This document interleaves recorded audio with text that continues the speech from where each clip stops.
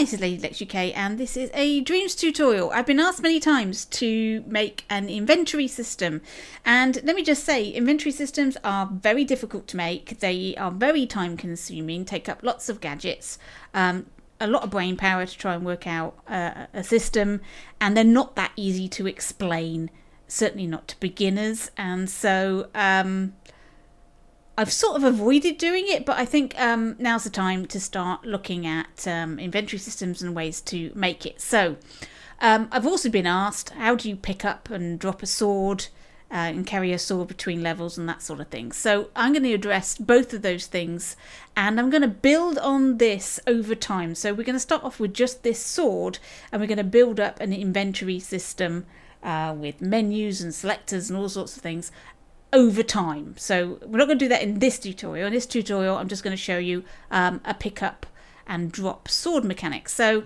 let's see what I've built. So I've got my player. It says top right, I've got no sword, but if I walk over to the sword here, it's got a triangle above it, so I can pick it up with the triangle. And now I've got a sword equipped in my hand. So when I've got a sword equipped, I can't run because it's dangerous to run with a sword. So I've set it so that if he has a sword in his hand, he can't do any running. If, however, he wants to run, he can put the sword in his backpack by pressing L1, and now he can run around as much as he likes. If I want to stab someone, obviously having the sword in my inventory is no good. I need to have it in my hand, so I put it back in my hand and press R2, and I can stab people with it. I haven't put in any combat mechanics to actually make that sword dangerous, but that's not what this tutorial is about. This is just about the inventory side of it. So there's extra to be done to make this an active sword. And once it's equipped, I can then drop it by pressing R1. And it drops it. Sometimes it drops it just straight down. Sometimes it does this little twirly thing. But anyway, there we go. There's our sword. And then we can drop it like that. It's random how it actually lands, actually. There we go. So, let's have a look. How did I build it? First of all, I went into the Dreamverse and found myself a nice sword. So I'd like to thank Lucifer82 for his very nice Japanese-style sword with a black lacquer handle. Very nice.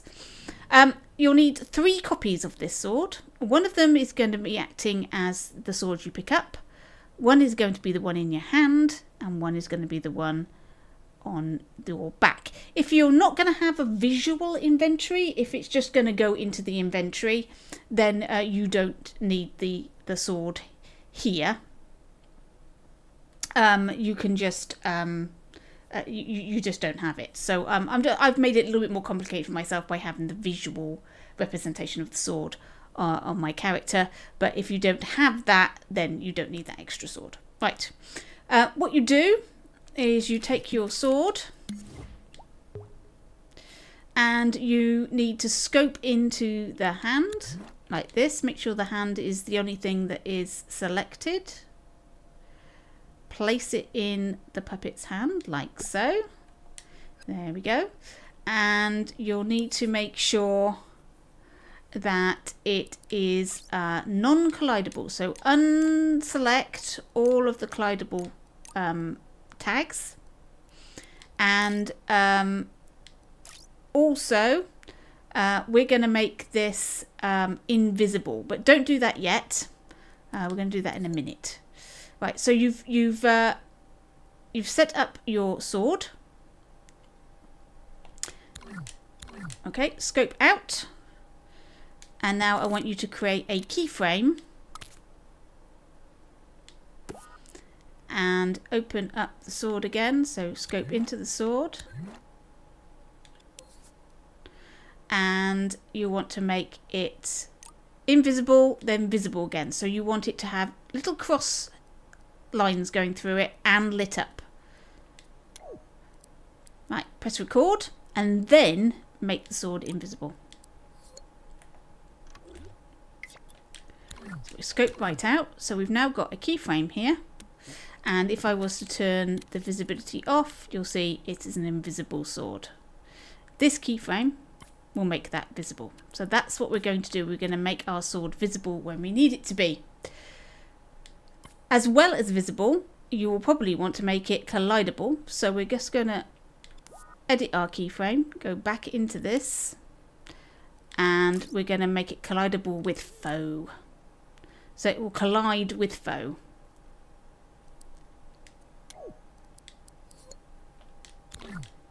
There we go. So now we've got a keyframe ready to go for when we need it. And you do the same with the one on the back. Create your keyframe, then make your sword invisible.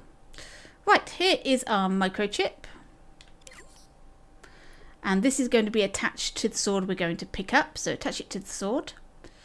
And we've got inside it a tag called collectible. I'm going to use this method for most of my collectible objects from now on. I find it is the most effective. So I've got a tag called collectible, and that when that is active, that's going to display our triangle. And that is affected by a trigger zone, which is inside our puppet. So I've opened up the controller logic, and there's our trigger zone there. It's centered around our player, and it's looking for the tag collectible. So when it finds our tag, so when you're standing near the sword, it's going to show the text display to say press triangle. So back over to here, this is saying, okay, so if I'm standing in the trigger zone, so you can see the press triangle option, and then you press the triangle button, I'm then going to send a transmission to pick up the sword. So there's a transmitter. I've named it pick up. And then in my sword, I've got a wireless receiver, and that is set to pick up any transmission within this range. So from the player, so when he's right next to it.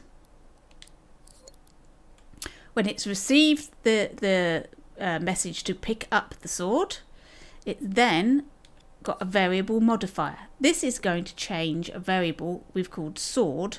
It's going to set it when it's powered on, so just the once, to a 1. And then it's going to destroy the sword.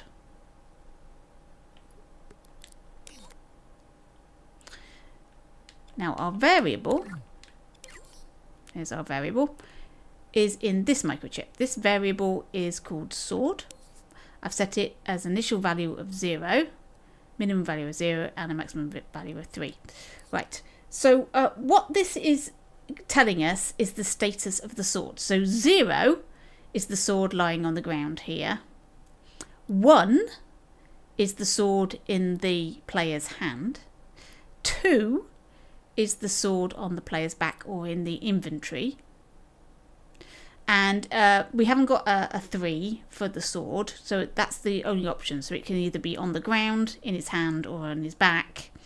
Some objects might require another output, so it might be a destroyed item or a used item. Something like a key, for example. A key could be in the world, in your backpack, in your hand, or in a door, for example. So you might have more than one set. You might have extra settings for those sort of objects. But for the sword, we've only got 0, 1, or 2, and that's the status of the sword. Okay, so we've picked up our sword. So what's happened is it's gone from 0. This is the current value, which is going into this selector, to its active port. So 0 is showing the text of no sword. When it changes to 1, it then activates this OR gate. This OR gate is looking to see if the output is B or C, which is if the player has got the sword, and then it's turning on this selector. Now this selector is deciding whether or not he's got the sword in his hand or he's got the sword in his inventory. And we've wired up B to be A and C to be B. So here is our sword equipped and on back. So if you remember, we made a keyframe earlier on. This is when we're going to use those. So that is the keyframe we made for the sword in his hand. So that would be the sword equipped one there. So that's the keyframe for that. So that's making the sword visible and collidable to foes. One thing I forgot to show you is that in the keyframe for the sword equipped, as well as making the sword invisible and collidable with foes, it also, when I go into the blank puppet, you can see it also changes the run speed to 0. So the player cannot run when the sword is equipped. And so you can use these keyframes for more than one thing. They don't have to do just one thing. They can do lots of things. They can handle visibility. They can move keyframes. They can change all the settings. It can change the color of things. And you can do them all in one keyframe. So when this sword is equipped, it not only affects the visibility of this sword, but it also affects his running power. And you can use that technique to do anything you want for an equipped object. Now, people have asked me, what if I had a magical object equipped and I had a special skill? This is how you would do it. So you so when you have it selected and it's in your hand, then from A you can attach a microchip which runs your special spell ability, your growth ability, anything that you like. This is how you would do it. So there we go. There's some extras and that I can add into this inventory system, and probably end up with a whole RPG if I'm not careful. But there you are. And we've also got a variable modifier that says the sword should be set to be number 1, which is I've got it equipped. Then B is exactly the same, except this time it's turning the visibility of the sword on his back on. If you don't want the object to be visible, you just don't have this. You just have the number, the variable modifier sword. So we have a sword. This time it's being set to the number 2, which is I've got it in my inventory. And here we have a controller sensor with an L1 button linked to the next output. So this is going from A to B to A to B to A to B as you press the L1 button. So it's swapping from the back to the hand, from the back to the hand within this selector. Now over here we've got a node that is looking to see if it's equipped. So we've got a wire coming from B, not from B, sorry, from A, all the way from A into our player's node here that says equipped. So now we're looking to see with some AND gates. So is it equipped? And then the player presses R2. Then we've got the sword swing. So we put a timeline in here with our animation of our sword swing. I've just done very simple 2-frame backwards and forwards stabbing motion. You could have something a lot more complicated in there.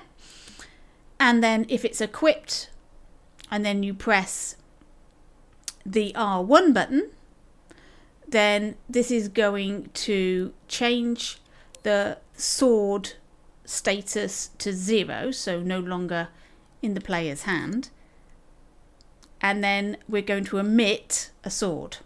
So now we're going to need a copy of this whole sword with its microchip. So make a copy of your sword, and then you are going to emit that sword. So here it is. Here it's being emitted in front of the player. So you put the sword where you want the sword to appear. I'm going to put it in front of him like this, and I've set the emit speed to nothing and set it to do once 1. You want the emitted object lifetime to be infinity, maximum emitted to be infinity, but you only want 1 emitted at a time.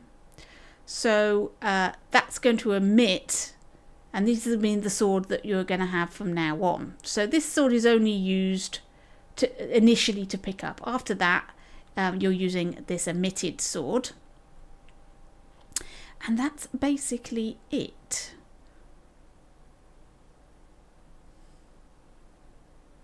Now the other thing that I've done is that I've made these swords movable so that they will drop with the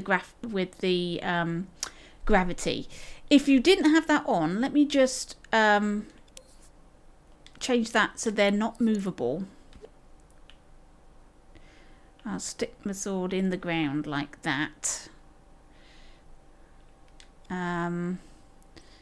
This is going to be difficult. I don't think I can fiddle about with it once it's been emitter. So I'm going to have to take the object off of emit by pressing triangle, then go in, then make it non-movable, then go back into the emitter and choose it again.